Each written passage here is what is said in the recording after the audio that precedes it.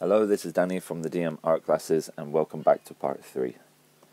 So today we're going to have a look at the camera menu here at the top. So you have different options. You have perspective and orthographic. Orthographic will give you a dead flat on view with no perspective. If you click the camera icon with the arrows in the bottom here to snap to view, 2 fingers on the screen to pan. And perspective, you can adjust how much perspective you want by using the slider here. And also you have options here to adjust the speed of, for example, if I put this rotation speed up, it does it very, very quickly. I keep all of these set to 1 normally. Panning the same as well. It will just pan a lot faster. So it's up to you what you prefer. And if you double tap on a part of the mesh, it will focus in on that 2-finger tap, 2-finger tap, 2-finger tap. Okay. This icon in the bottom here will reset view, and this one for snap, snap, snap. I'll just make some marks so you can see exactly. So when I boom, snap on the side, just like that. These I use regularly, and then reset view. Okay, so now we're going to move on to this brush menu here. So I'm going to do a little rundown of the brush options we've got on the side. We've got clay, brush, move, drag, smooth, mask, cell mask, paint, etc. So first off, in this setting area, you've got a thing called alpha. And alpha is basically your pen tip. So for example, the clay setting, I'd never really changed the alpha on the clay setting. So for example, the clay brush here is really nice for building up some forms. You've got the sub button here to carve in. So if you're just working some forms into your object, the clay can be a really nice brush for this, and you can use your smooth. There we go. As you can see, you can make some quick adjustments. And also as well, right now we have the chance to use Voxel Remesh, because I'll put my wireframe on here. Let's just stretch this out with the clay. Okay, so we'll stretch some polygons. Okay, so you see here, just on the edge here, so this area you will not be able to sculpt because of, you need some clean topology so you can build up details. So at the bottom here in the square grid icon, you can activate this by coming over to your interface settings here and your quick bottom buttons. So I have the Voxel Remesh, the wireframe camera set. I actually have all of these activated. So as you can see here, if you one click, it removes them. So I like to have my wireframe and Voxel Remesh there. So you go here, you can choose your resolution through Voxel, and that will be set then. And then in the future, you can just use your thumb or whichever finger you wish. You lose your multi-resolution when you do this, but that's fine. And we can start sculpting details there again, like this. If you wanted to, let's put that back, have your resolution lower,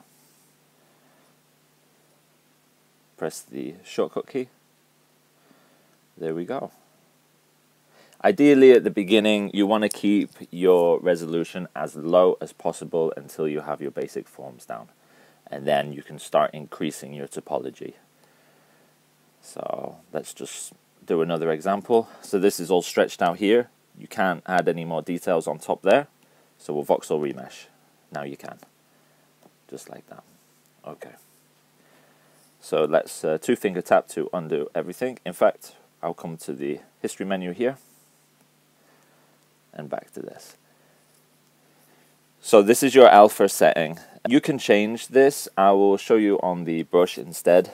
Brush has none, but what you can do is I have some preloaded alphas here. Just to give you an example, I'll switch off the wireframe so you can see it's a different effect.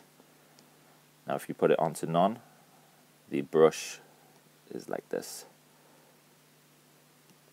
You use your submenu to carve in.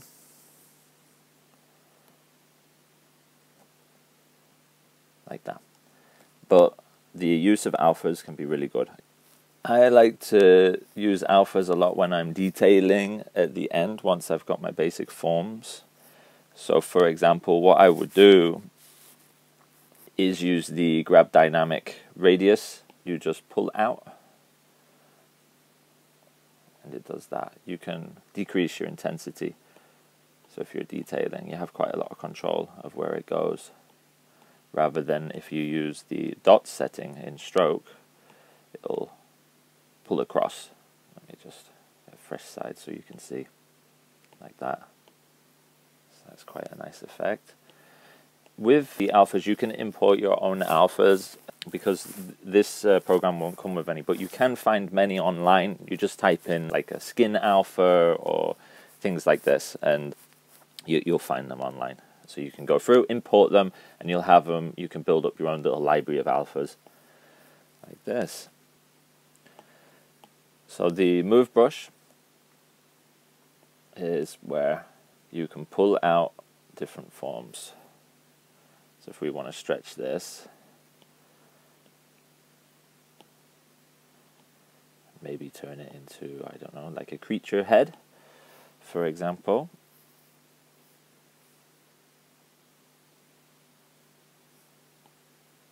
And if you press the here, this will pull out. If you have the minus selected, it will go in. So we can turn this into like a head of some sort. Good. And here you can switch your grid off. There you go. I prefer to have the grid off. The drag brush will help you to pull pieces out like this. So with the drag brush, this can be one of the best times to use your dynamic topology. Put your detail level up. Without, I will give you an example of what happens without it. So this is when I use it without dynamic topology.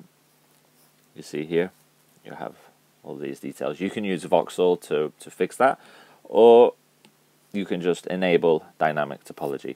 And then when you use your drag, there we go. So you can make some little horns.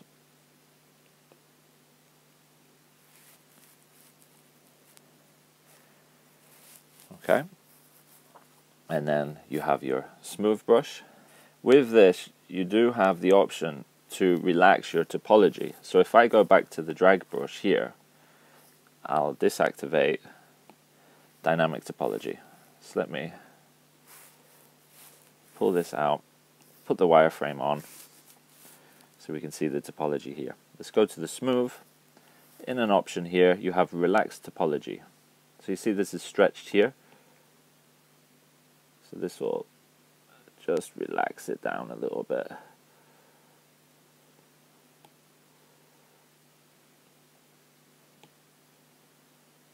Rather than smoothing the details out, it'll more adjust the topology to the details which you already have. Let's use an example here.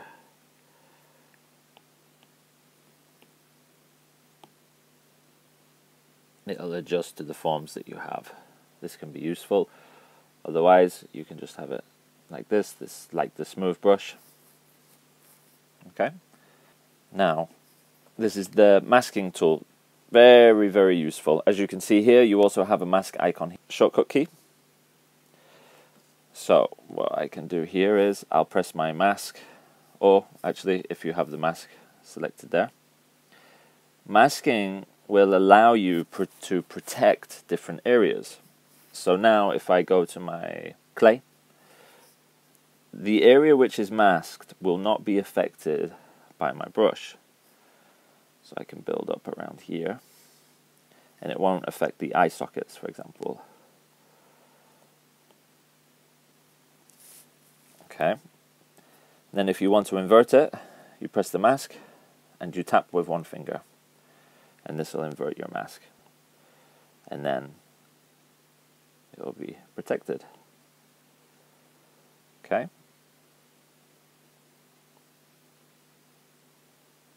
And then to clear the mask, hold the mask button and drag your pen across outside of the object, and it will clear the mask. Also we can do, let's do a mask here. Let's invert that. I'll use my gizmo.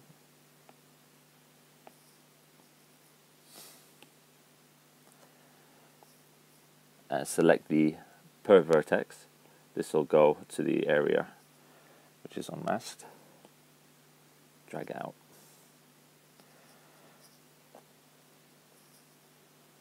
Smooth. Dun, dun, dun, dun. Unmask, hold, drag out. Okay. So yeah, if you're trying to just add areas and you don't want to affect the surrounding area, you use your masking tool.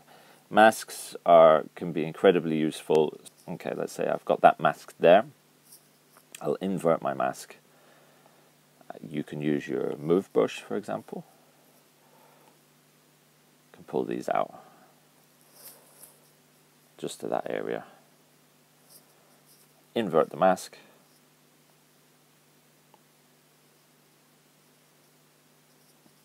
Okay.